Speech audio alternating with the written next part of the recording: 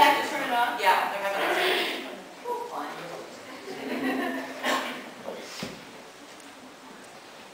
On the top. Got it. Now I line up. Testing, testing. There we go. Great. Thank you.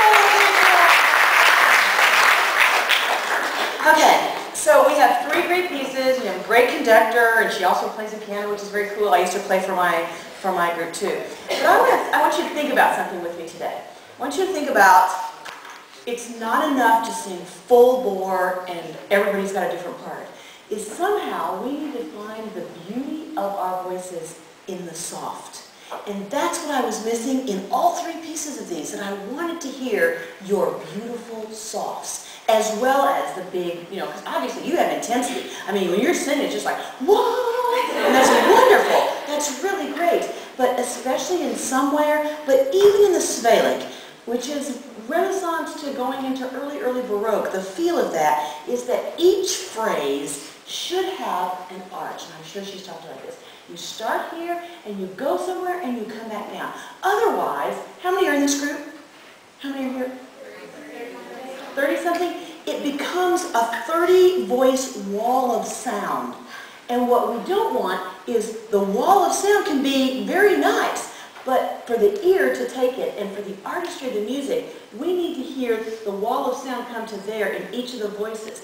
And I always think of it as the dolphin effect. The dolphin never swims together in groups of 3 except at SeaWorld. In real life, in the ocean, dolphins are like this. Wow, now it's my turn, now it's my turn. And what happens is if we don't have that arch, it's like 30 dolphins going, ah! It's like, where's the water? So I always say to my choirs, decide when you're the water and when you're the dolphin. And it's really important because especially in Svelik, that part comes up and then the other part comes up and then the other part comes up. Well, if you come up and stay up, when the next part goes to come up, we don't hear them. We don't hear what their little moment of tidbit is, that joy of the dolphin rising. So you have to come up and get out of the way for the next dolphin to come up. So we're going to see how that might affect you. Would you start this? Oh, 1, 2, 1, 2.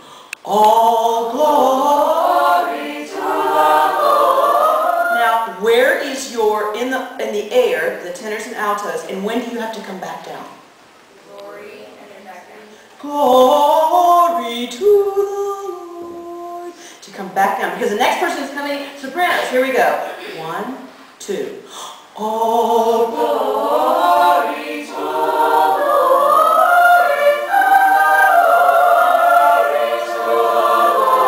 Exactly. Do you feel how intense that becomes? And it's really wonderful for the audience who's listening to get the snippet of each of the groups. And this whole piece is that. You have to know when you're the dolphin and when you're the water, the whole piece, which sometimes is very difficult to say, okay, but I think I'm at the end of mine, or I'm in the middle of my phrase. Do I still need to get out? And I just want to try something for the fun of it. Where are my sopranos? Over here. And I have altos, and second sopranos, and tenors, and basses. Now just for fun,